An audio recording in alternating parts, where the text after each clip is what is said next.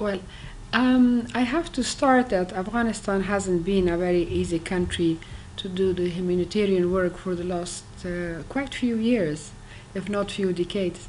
But in spite of all the problems we have, it is not just the problem of internal conflict or armed conflict.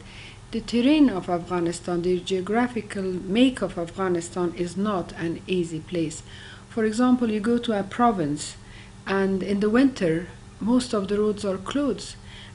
When all the roads are closed, then how could you get your help to those areas they needed the more?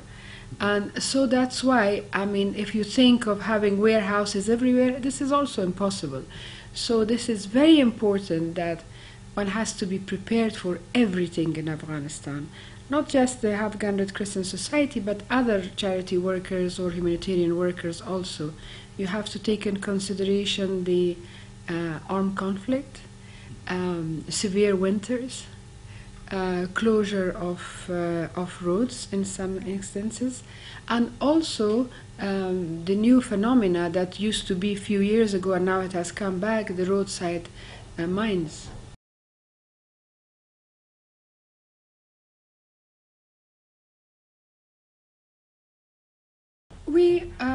Unfortunately, we are not, we cannot choose.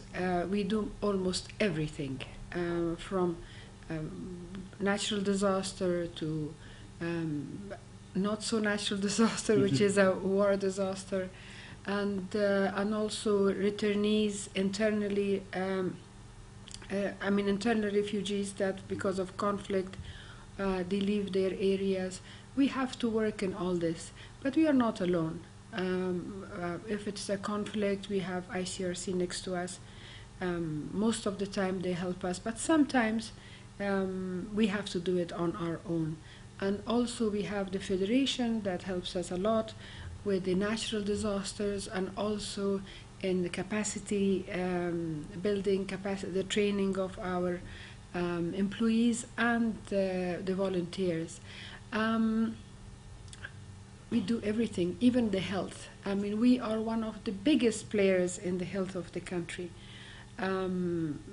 Whether it is the health in emergency, whether it is our mobile clinics that we do most of the vaccinations. Because of the armed conflict, the Ministry of Health may do most of their work through us, and also the United Nations Agency of World Health Organization also does most of the implementation through us.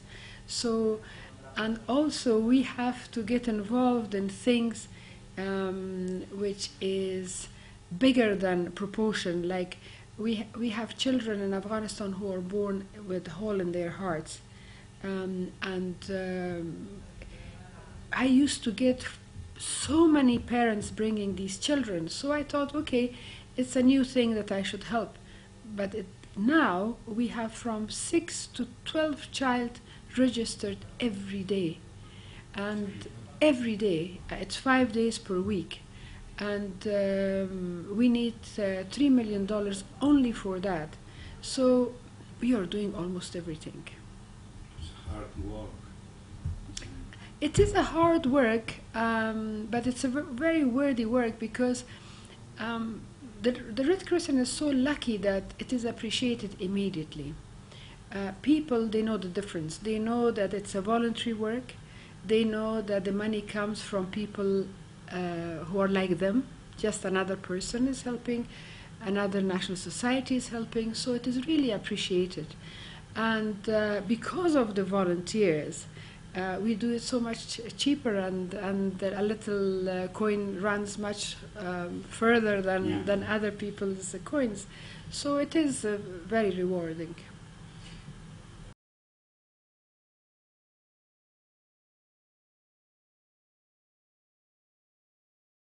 I'm so happy that someone is asking about Marastun because it's such a forgotten matter, especially the national societies. They help us in their countries. The problems that we face in Marastun is done by governments.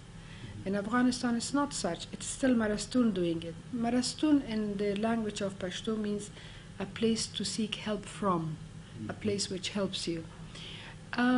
We have 5 Marastoons in Afghanistan, one in Kabul, Kandahar, Herat, Jalalabad, and Mazar. 5 of them. And there we look after widows that they have very small children and they have absolutely nobody. They don't have a brother, father, brother-in-law, or anyone who could help them. So we bring these women and then we encourage them to learn some literacy and also learn a skill. And meanwhile, we put their children at school, because some of these children, they're 10-year-old and they've never been to school. So we try to raise their level so they will go to school with almost the same age as themselves. Most of these women and most of these children are very, very enthusiastic, more than us, that they want to learn and quickly get better, their situation get better than what it is. And also we do something else, that if I tell you that till a few months ago I thought we are doing a very little portion of this. We look after mentally disabled people, especially mentally disabled women. Till a few months ago I thought that we are just taking a portion. I found out that we are the only one. This is scary. This is absolutely scary. Every day we have people from the police or other official people that they bring a person who is just wandering in the street, that their mental capacity is very low, and they bring them to us to look after them. Our financially and even from the capacity point of view, we are just very, very limited. We cannot do all this, but we are the only one, and this is really bad. So we came to a conclusion that maybe our branch of Herat, we will one day build a purpose-built building to look after these people. And now there is another thing which is also going to fall on our shoulder. Number-wise, they are not too big, but from the point of view that how vulnerable they're very vulnerable. These are the old people. In Afghanistan, the family used to look after their old. If they didn't have children, a nephew or a niece would do that. But now, because of the war, because of the poverty, because of so many of our refugees outside, that these old people, they have nobody. And every winter you can see that 1 or 2 of these old men are frozen in the streets of Kabul or other cold cities. So this is another thing that I'm afraid that will be also on our shoulder. We have lands. Potentially later we could look after them. But the problem that I have today, because Marastoon and that sort of work is not anymore in the regular work of national society, my partners, they cannot help me. And for me, it's very difficult to raise the money for heart patients, for internal refugees, and also for these people. So we are a little bit in trouble in that matter. So we could say that the Marastoon is the only hope for a lot of people. Absolutely. For mentally disabled men and women, this is the only place. For widows to change their situation, sometimes from a beggar from the street, and tomorrow is a seamstress to make dresses, or be a hairdresser, or a good baker. This is the only place they have, and I'm very sorry to say that this is the only place they have, but we have very limited limited possibilities. My hope was that because the widows and the orphans and the people that they are mentally disabled, they fall under the category of zakat in the Muslim world, that the countries in Islamic world, that they are very rich and they have plenty of money for this, that they should come forward and work with us. I'm not saying that they should just bring the money, but come and work for us, the same way that other national society, they come there and they work with us. And I think this is the best opportunity for them. And I tried so hard, and I simply couldn't get their attention there.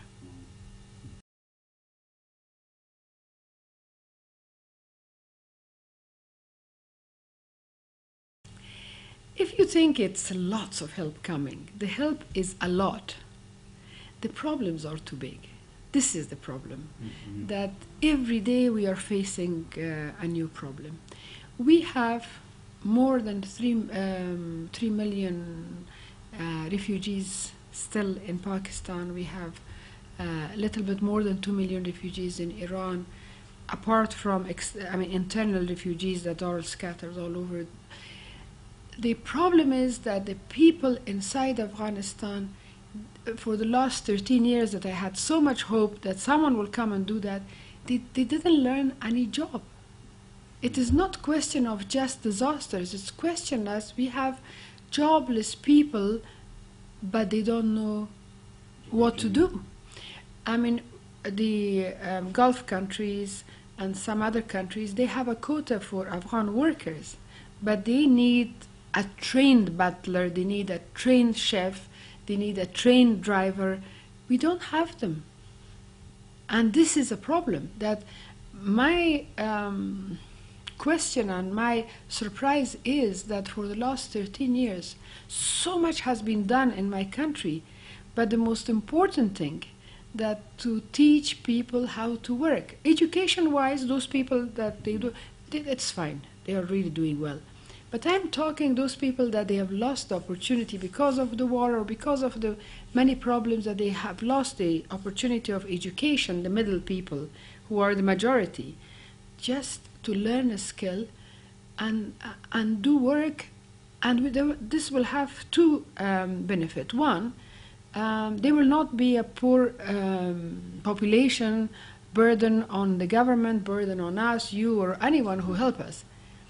The second important thing is that they will not be encouraged or pulled towards insurgency because they have a job, because they already have an earning for their family.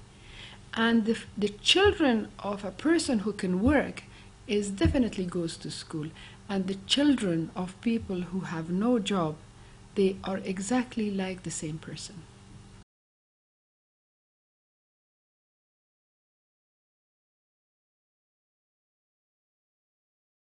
Roads are built, which is for people. Hospitals are built, schools are built. There are lots of things that it has been built for the people, but they are very forgotten spots. And one of the forgotten spots is that there are a big majority of people that they have lost the opportunity to be educated, but they need skills, so we look after them. And the other thing, which is also forgotten, is to do some sort of training with the people with disability, for blind, for deaf, for people who cannot talk. They are still considered the outsiders. We didn't have the opportunity. We didn't prepare an opportunity for them to learn. Today, blindness is no more a disability in most of the countries. They are almost normal part of the society, but not in my country. So my question is that how could, with all these billions of dollars coming, that we forgot some spots which is not nice.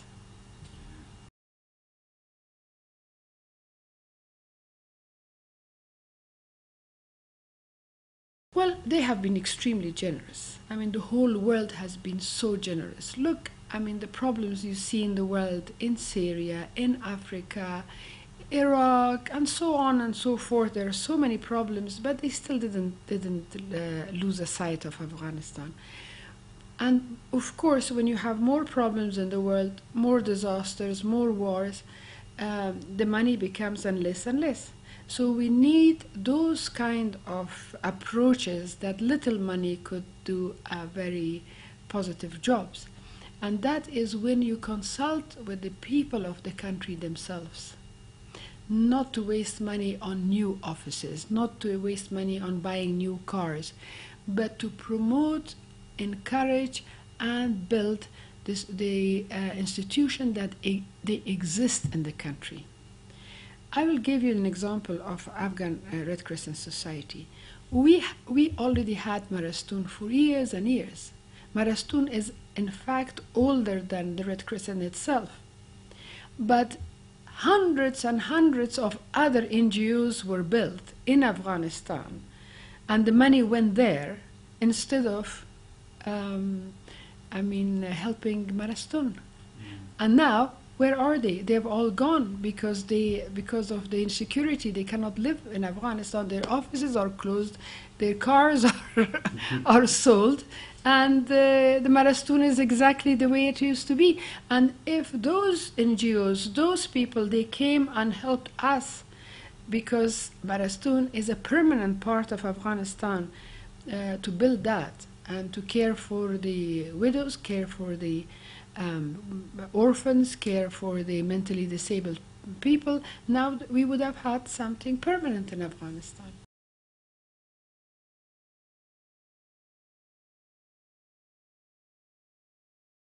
I'm an optimistic by nature. When the Russians invaded Afghanistan, everyone was so pessimistic, they thought it's finished and gone.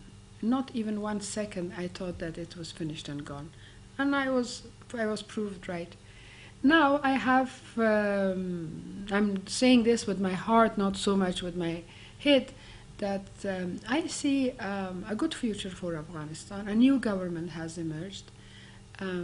We have a very competent president who's an educated and person who has worked in international agencies, so that he knows how to use money in a correct way. And also next to him we have another person who has always been with Afghanistan, who grew up with the problems of Afghanistan. They know exactly where the money should go and how to help the people. And civil war is one of the darkest and ugliest part of our history. So with them both to come together and form one government, my hope is that civil war hopefully soon will be an unforgotten thing in the country.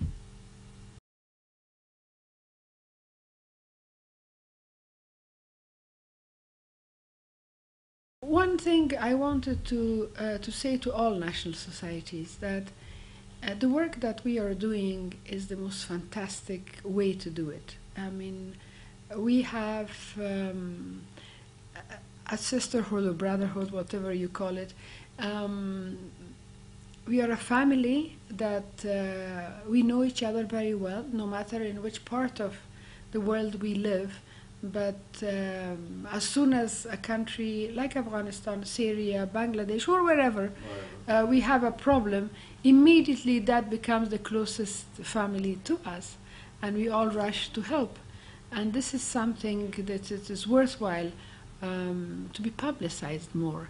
I think our work is not publicized the way that we work. I think most people see us with an eye as if we are a museum piece. The movement of Red Cross, Red Crescent has become extremely modern. We are always the first that we reach somewhere, and we are always the last that we leave someplace. And part of us is there because every country has a national society. So most of the work which is not finished, it will carry on.